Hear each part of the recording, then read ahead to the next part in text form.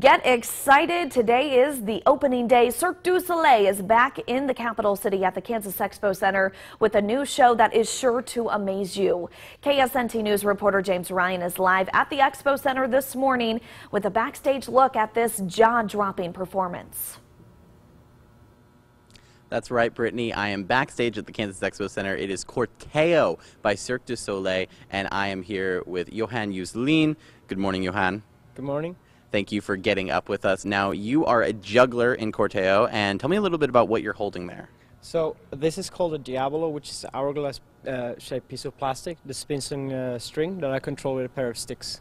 So it's kind of like a yo-yo, but not connected. It's called a Chinese yo-yo, actually. Okay. Now, show me a little bit about what you're going to do with it. So yeah, this is what you can do with it. Awesome. So this is what you guys are going to see if you come to Corteo here at the Kansas Expo Center.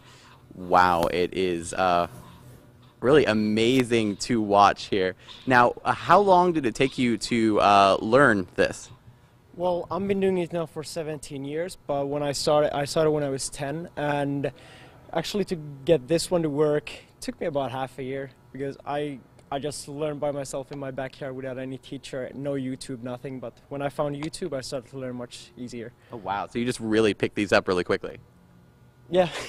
That is awesome. So that's just a taste of what you're going to see at the Kansas Expo Center, Cirque du Soleil Corteo. Now, if you've seen a Cirque du Soleil show, you know they're all amazing, but they're all different. So just because you've seen one doesn't mean that you can't see all of them. So definitely come and check it out. I'm live at the Kansas Expo Center in Central Topeka. James Ryan, KSNT News. I cannot believe he learned that in his backyard, James. Incredible. Some true talent you're going to see tonight. Now, Corteo premieres tonight at 7:30, and it runs, though, through Sunday afternoon. So several options for you to catch the show. Now, for tickets and pricing details, you can head to our website right now at ksnt.com.